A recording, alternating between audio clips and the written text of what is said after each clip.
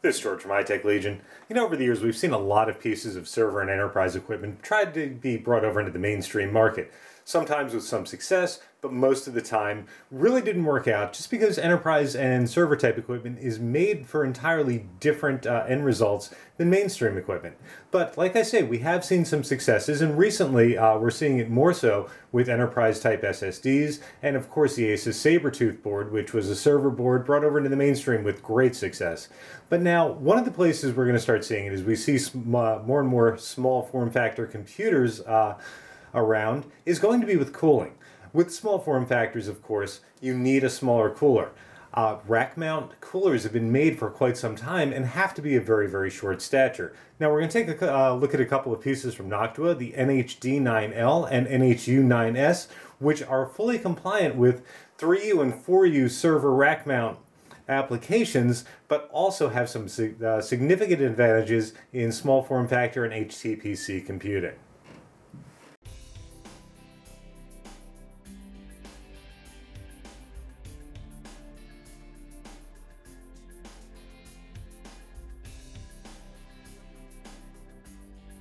Now, at first glance at the D9L and the U9S, obviously very similar, but also very different at the same time. Now, let's just, start with just the packaging. If you were to look at the box, you would think what's inside would pretty much be exactly the same. Exact same feature sets are listed on both boxes.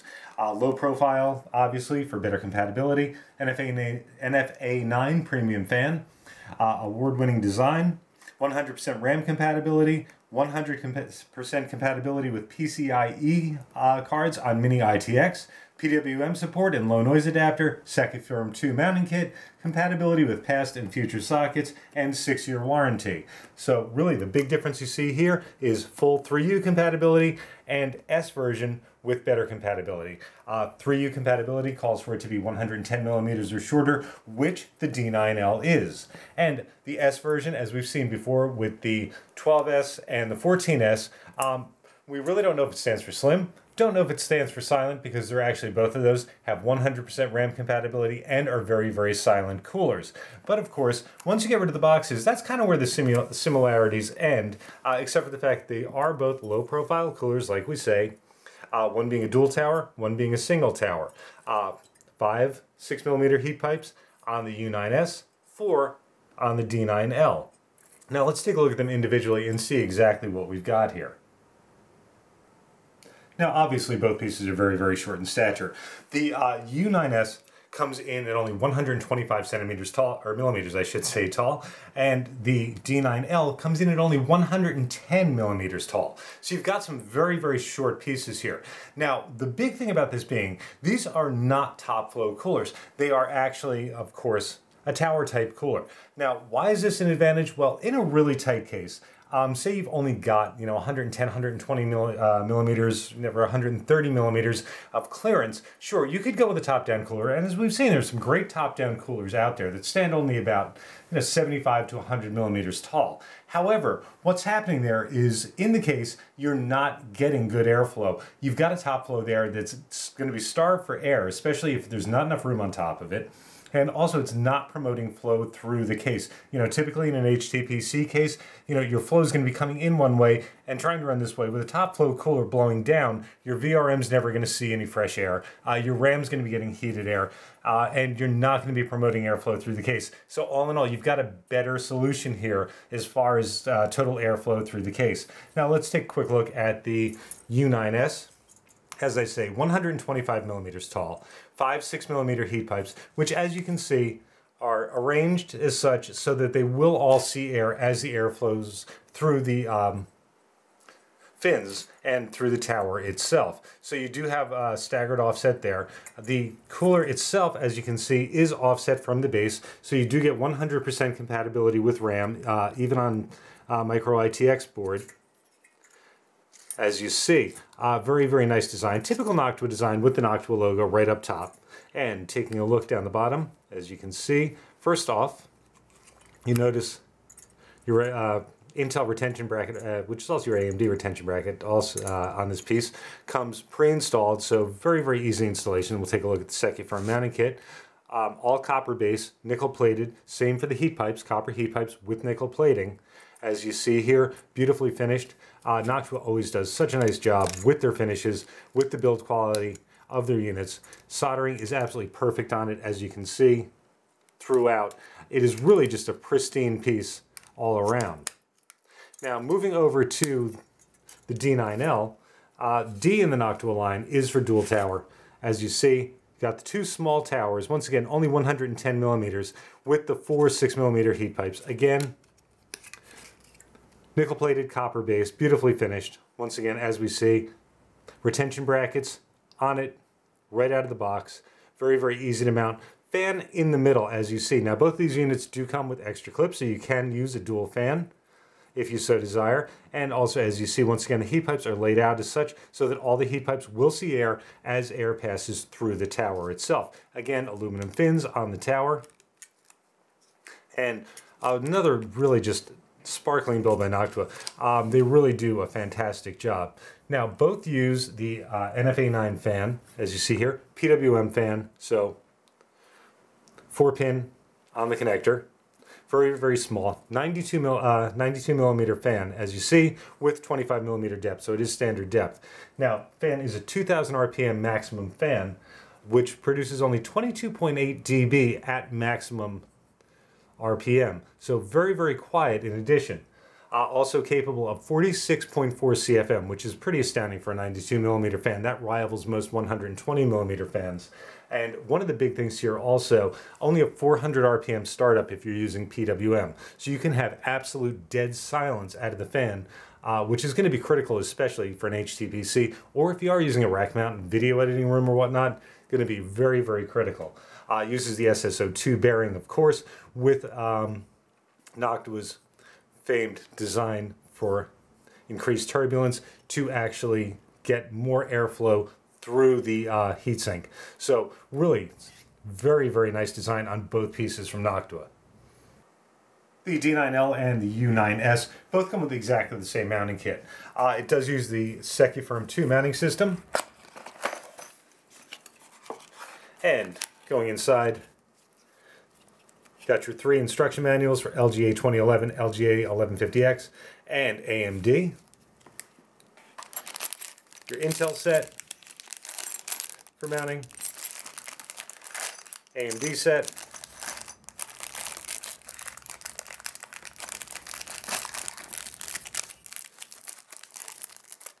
Long L screwdriver, which is going to help you with the mounting, as we're going to see in a few minutes. Low noise adapter. Tube of Noctua thermal paste, second set of clips for push-pull should you decide to add a second fan, and underneath it all,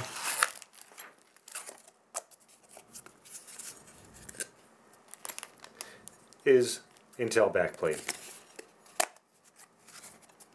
Now getting to the actual usage of the Secufirm 2. I've already gone ahead and applied the thermal interface material to the CPU, as you see, and first we're going to start with the backplate. As you see, 2 holes in the top, 1 notch in the bottom, which is going to correspond on an LGA 1150 series CPU mount on the back of the motherboard. So make sure you get the top 2 holes on the top, and it's just going to slide into place, as you see, with 4 bolts going through. Got 4 plastic spacers, which are going to go on.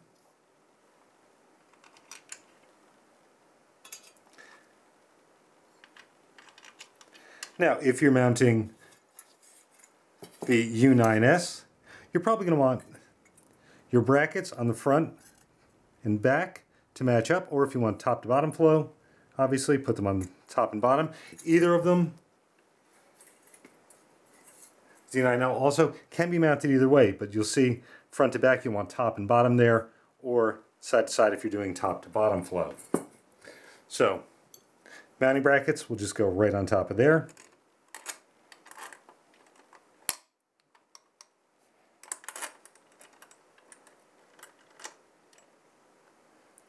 And 4 thumb screws.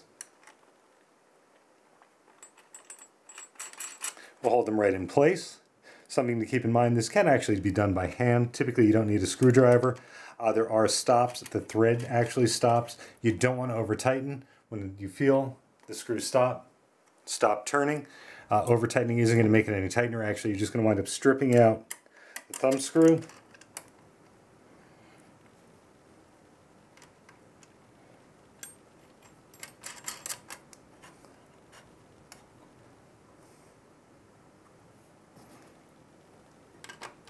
And once you have all four in place, very simple, like I said, take your tower, make sure you've got your orientation correct with the tower offset back away from your RAM so you get complete clearance, and 2 screws. Get the first started, just a couple of turns, and go into the back screw. Get that started.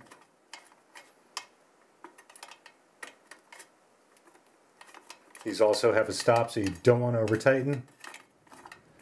And you do want to go back and forth so you don't put undue stress on the motherboard. A few turns on each side until you feel the stop.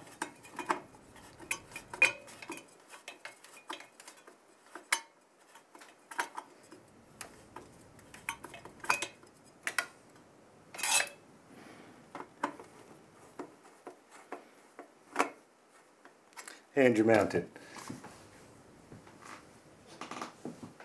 Last step, fan will go on the front or in the middle if you're mounting a D9L.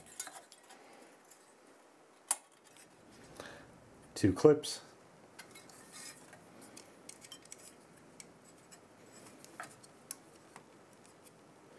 And of course I do know from experience it's easier to do the bottom first, and I should have done that, but of course I didn't, so there we go. And into place. Plug your fan in.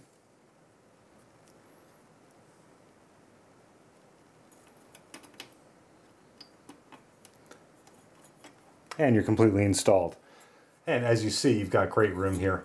100% RAM compatibility, complete compatibility, as you see, with the first PCI Express, so no blocking there, all to Intel standard.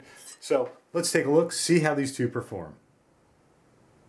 Going into the performance results, first taking a look with stock CPU on the 4770K, we see the U9S and the D9L doing, a nice job, very, very quiet, only 32 dB with the fans maxed, as you see here. Now adding a second fan does obviously give them some advantage, knocks off a couple of degrees without a problem, and only adds about 1 dB of noise.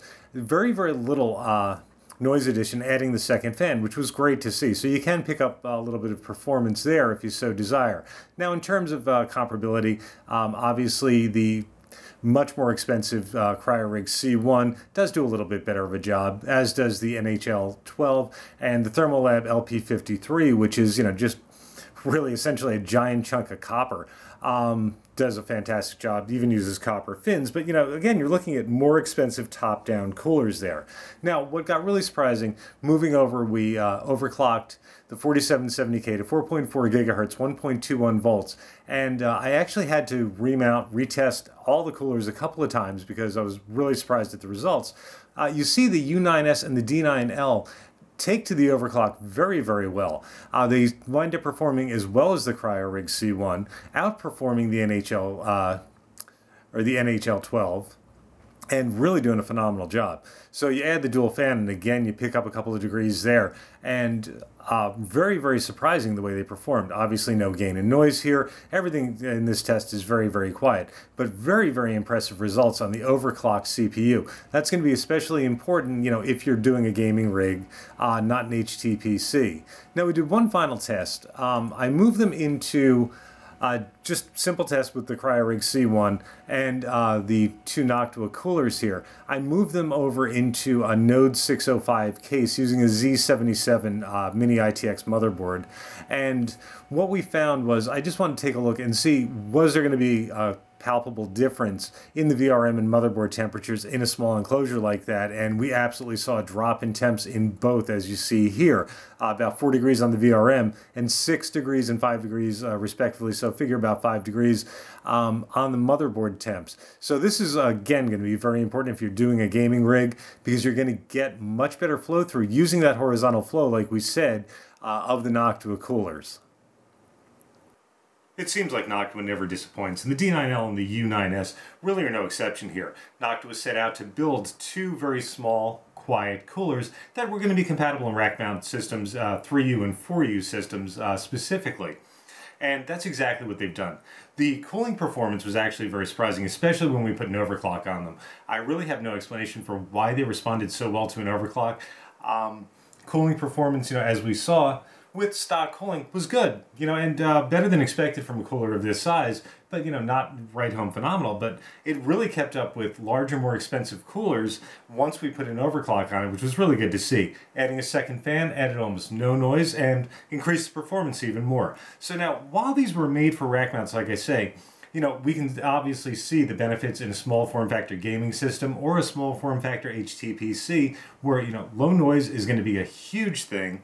And cooling performance is going to be great, great necessity as well, especially in a gaming system. So Noctua has really built some pieces here that are going to correspond very well, not only, like I say, to rack mount systems, but to the community at large.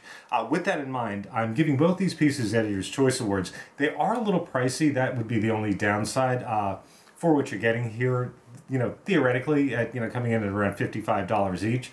But, like I say, there's really nothing in this price class at this